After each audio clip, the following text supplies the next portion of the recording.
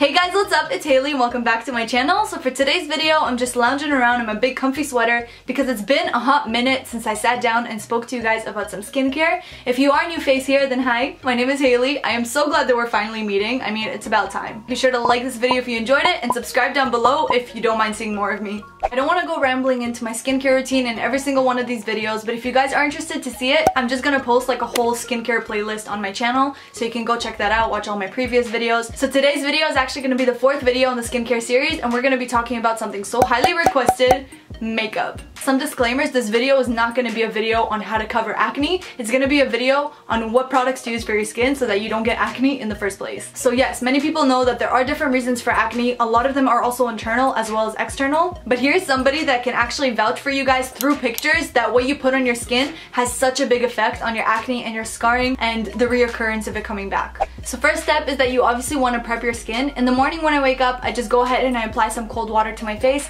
I don't use any soap, I don't wash it, I don't cleanse it at all. That's usually enough. If my skin is ever feeling extra really dry, then I go ahead and I apply just like 1 or 2 drops of my grapeseed oil. I spoke about this in my skincare routine if you do want more information on that. But usually I just go in with a blank face, I don't put on anything. And the main reason as to why that's okay is because my base has it all. This is probably, out of everything I'm gonna show you, the biggest game changer for me and the thing that just made the most difference when it came to my skin. So the It Cosmetics CC Cream. If you're part of the whole YouTube world, then you've definitely seen the beauty gurus suggesting the heck out of this, but it's not that I fell into the trap. I've honestly been doing my research, and this has so many amazing benefits and so many different steps that it covers because I'm a really lazy person and I just like to throw my makeup on and get out of the house as fast as possible. It's a moisturizer, it's a serum, it's a primer, it's a foundation, it's a concealer, and you guys know how important skin health is to me, and this has SPF 50 already in it, which is incredible because you don't need to apply SPF by yourself. And I know it totally looks like I'm trying to sell this right now, but I'm just telling you how it is.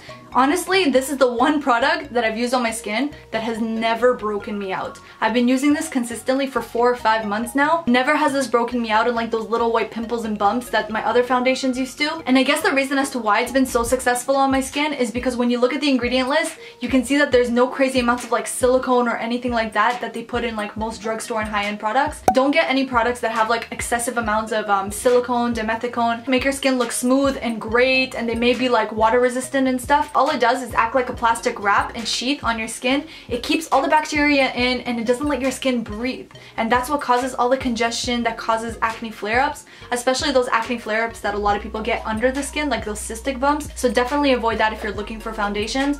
So to apply the makeup, because of the fact that it's kind of consistency like a cream, I do tend to use my hands. Bacteria does transfer onto your skin, and that's a big reason for breakout and acne as well. So you just want to clean these little guys with some 70% rubbing alcohol. And this is just something that I always do, and I just incorporated it into my routine, and it just kind of guarantees me that I'm clean. So I just take a little bit of the alcohol, spray right on the cotton swab, and then I go ahead and after washing my hands, I just like rub the little pads on my fingers that I'm going to be using to apply the actual makeup. After doing that and my fingertips are all clean, I just take the CC cream and I just squirt a little pump of it right on my finger, and then I just start dabbing it away on my skin. I feel like the CC cream applies best with a blending brush, and you guys want to be washing your brushes at least once a week. You don't want the germs to be spreading and creating little colonies all over your face. Next step is obviously concealer, and this is almost done. I have to go buy more. So I actually use the Maybelline Fit Me concealer in the shade 20. It's actually really funny because the Maybelline Fit Me foundation breaks me out like crazy, but the Maybelline concealer has been amazing. I understand that I say it won't break you out. Everybody's skin is different. I can never guarantee that a product is going to be a certain way for your skin. Take everything with a grain of salt. This is my experience. This is exactly what I found good and great for my face. That's it, okay? That's just like my little disclaimer there. And what I use to blend out that concealer is just my beauty blender. Often, how do most people use their beauty blenders? They just go ahead and they like squeeze it under a sink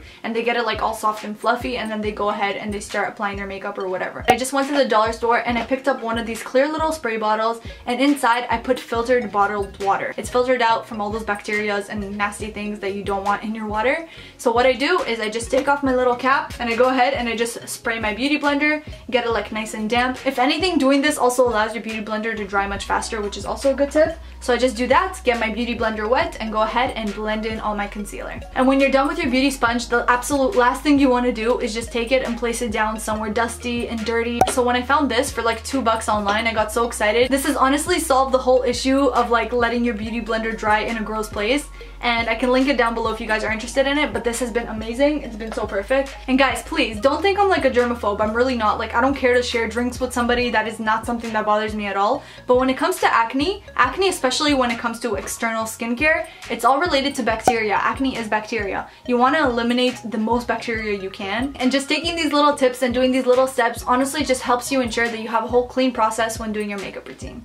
You may have thought that the rest of this video is going to be crazy long, but honestly the next 4 things, I'm going to talk about them all at once. First things first, if you're somebody who is acne prone, you already know that you should be using powdered makeup over cream makeup. So cream contours, cream blushes, stuff like that tend to be more acne prone because they're usually more oily, have more silicone in it, that kind of stuff. So it's better to avoid cream products. Powder products is your way to go. Probably for the last year or 2, you can go check my old makeup tutorials, has been Physicians Formula powders. They are incredible, specifically the talc-free mineral powders. I'm disclaiming I am not sponsored by Physicians Formula. I was never sponsored by Physicians Formula. I would happily be sponsored by Physicians Formula, but the main reason as to why I'm sharing them is because when it comes to someone who's sensitive and acne prone, this is what you want to be using.